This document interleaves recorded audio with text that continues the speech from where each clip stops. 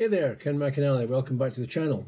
There's an old expression which goes along the lines of youth is wasted on the young.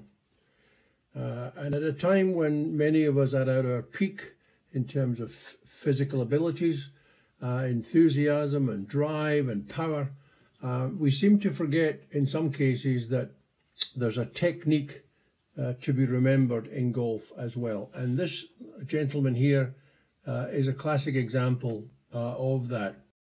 This is a very powerful swing, very strong swing. But if we look in more detail, we see that there's something wrong with the tempo.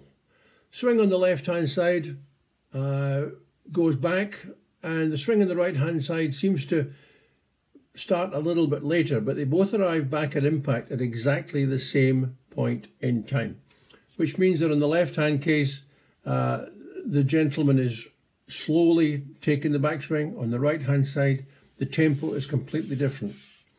That will affect him later on in higher level competitions. Not now, but in later higher level competitions where he's playing against people of similar skill or even more skill, he will not be able to withstand that level of problem as far as tempo is concerned.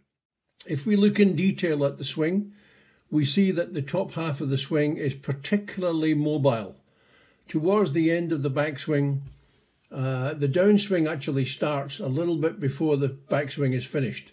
We see the upper body movement there is quite pronounced, and it starts the downswing with a drive of the lower body. Again, very popular amongst younger players, but it will not last him into a stronger competitive career. The other thing that's noticeable is that when he starts the downswing, there's a tremendous drop of the head. Compare the head there with the head, and as he starts the downswing, and we see there's a tremendous drop. How does he achieve that drop? He bends his knees. So in other words, the head is going down and basically not coming up terribly far. And you see at the point of impact that his head is considerably down. His bottom half has essentially collapsed and gone forward. And he's really setting himself up for a very, very powerful swing. But it will not be able to be repeated under competition pressures because it's relying upon timing, hand and eye coordination, and all of these things disappear when the pressure is on in competition. As he goes through the point of impact, we see that the bottom half goes and then stops, and everything from about 3/4 down to the point of impact is done with the bottom half, is done with the top half.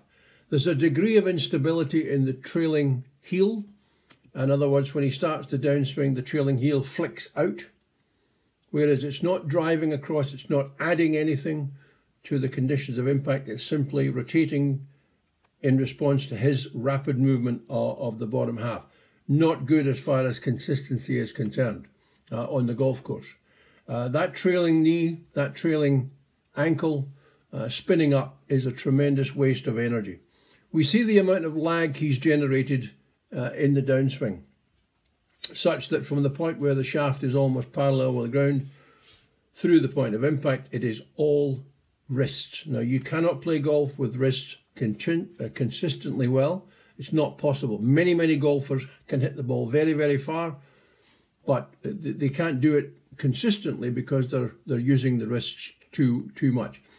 This swing is very like those long distance people, those long driving competitions who hit the ball extremely far, but they can't find a target area that's about the width of an airport runway with a driver, and that is ridiculous and cannot be sustained in major competition.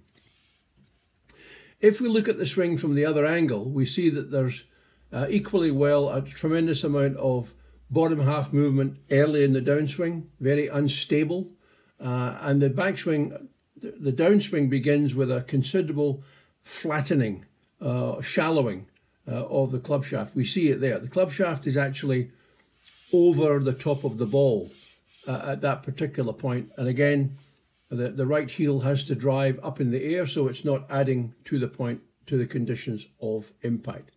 When you have the shaft going above the ball, you have to make adjustments on the way down to get the club head to the ball, and that's never going to last in competition.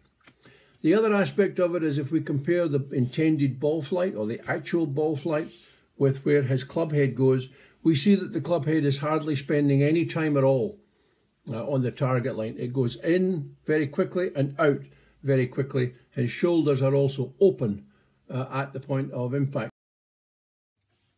This guy is a very, very good golfer, a very high-level golfer at this age. This swing will hit the ball very, very far, but it will not be able to be sustained under competition pressures because it uses too much body movement, too much wrist flick to get the distance that he desires at the moment. Will not be sustainable in major competition. Hope people find this commentary interesting, and thoughts back more than welcome. Bye for now.